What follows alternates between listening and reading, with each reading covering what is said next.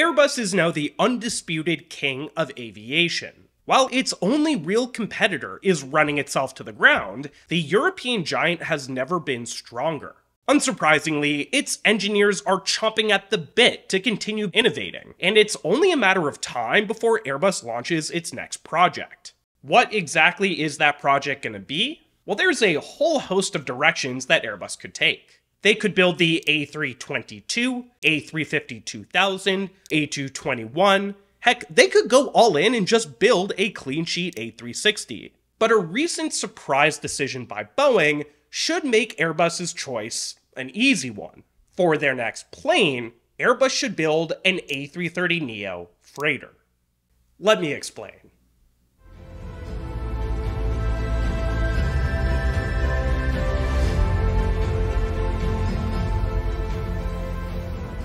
Before hopping into it, I want to tell you about a sponsor that's really changed how I travel and could also make your upcoming holiday vacation way easier. That would be Saily, a new eSIM service brought to you by Nord Security. This year, I've spent over 30 days outside the US. Now, my phone carrier's international plan costs about $12 a day, which means I've spent almost $500 on international data in 2024 alone.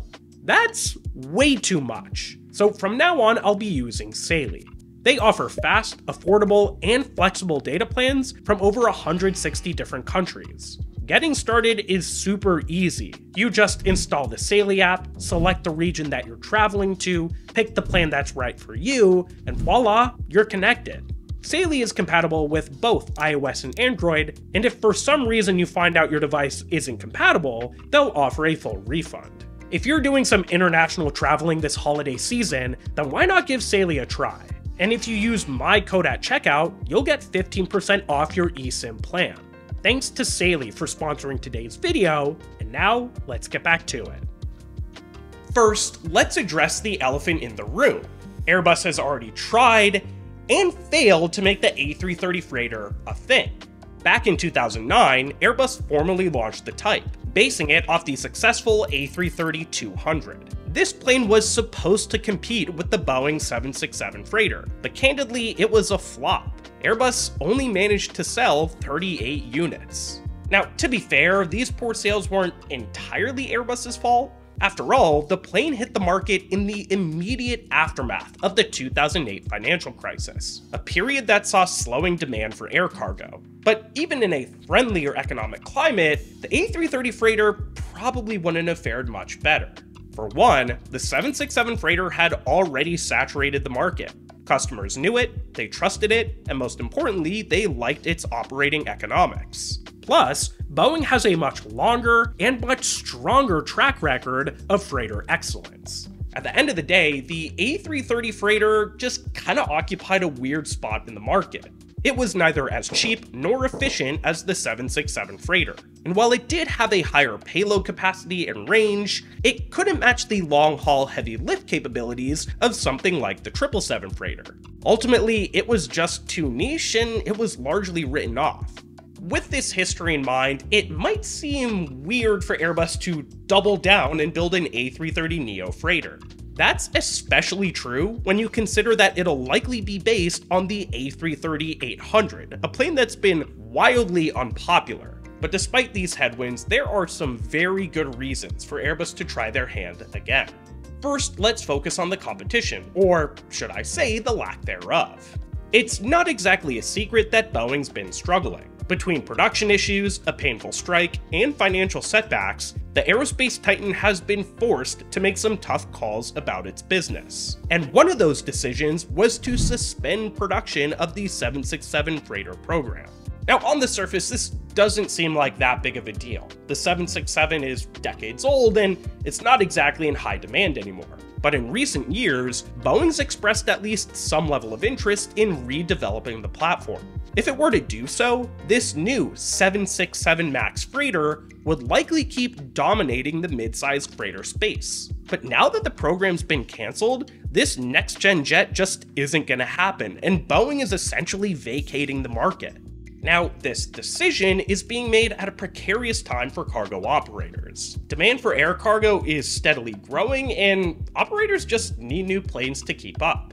Now, in the past, these operators didn't actually need to buy new planes to keep up with demand. They could quickly and cheaply grow their capacity by acquiring secondhand passenger jets and then converting them into freighters. But this strategy is proving to be less and less sustainable. In recent years, new aircraft production has slowed due to supply chain issues, so many airlines have been holding on to their aging jets for longer. This means that there aren't nearly as many secondhand aircraft available to be converted to freighter use, and those that are available are selling at above market rates. So now, these customers can no longer buy new planes from Boeing, nor can they come up with a solution themselves.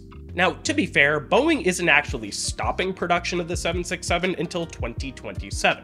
They're just no longer taking new orders. So between now and then, they could always launch something like the 787 freighter to help fill the gap. But I want you to ask yourself something. Do you really think that Boeing has the bandwidth to get this project off the ground? Think about all it's contending with.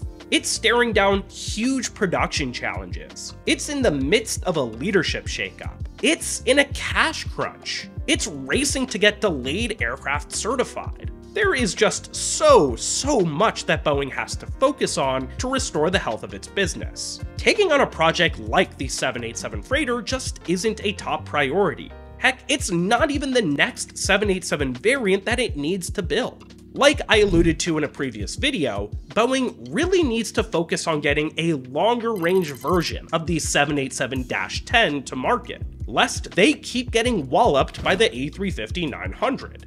Okay, so let's briefly recap what we know so far. Boeing is stopping production of its wildly popular 767 freighter. It doesn't have the bandwidth to develop a replacement, and passenger-to-cargo conversions are growing expensive. All the while, demand for air cargo is surging. It's pretty clear that if Airbus can step in and help fill the void, they could sell a lot of planes. Of course, this approach is not a surefire winner, it still carries risk. Airbus just doesn't have a very strong freighter legacy, and considering just how underwhelming the original A330 freighter was, are customers actually gonna want to stake their future on a Neo version? Well, the good news for Airbus is that there's reason to believe that the Neo version would be a major step up.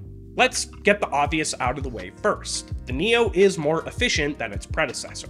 Its new Trent 7000 engines, paired with its redesigned wing, makes the Neo about 15% more efficient than planes that came before it. Okay, that's great and all, but honestly, cargo operators just don't care about fuel burn in the same way that airlines do.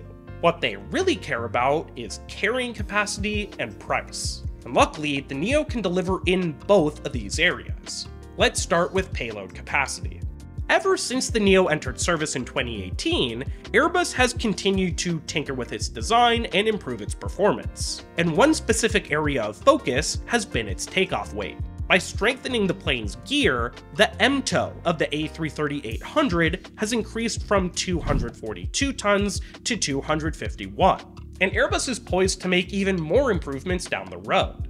Just recently, Airbus announced it's gonna build an A330-800 MRTT. Essentially, Airbus is taking the 800's airframe and militarizing it to serve as a refueling tanker. Now, if you know anything about tankers, you'll know they carry a ton of weight. This means Airbus is probably already working on further improving the platform's heavy lift capabilities. And then there's cost. The beauty of the Neo is that it's relatively affordable. Despite its advanced features and functionality, it cost Airbus just $2 billion to develop, and creating a freighter version probably wouldn't cost all that much more. Airbus can then pass off these savings to their freighter customers. Okay, so the Neo platform is clearly better than its predecessor, but Airbus is still gonna have to battle one major obstacle: history. Over the years, Boeing has dominated the air cargo space, controlling roughly 90% of the new freighter market. It's been Boeing, not Airbus, that customers have trusted time and time again. And even if Airbus is the only option on the market, convincing these customers to switch is gonna be no easy task.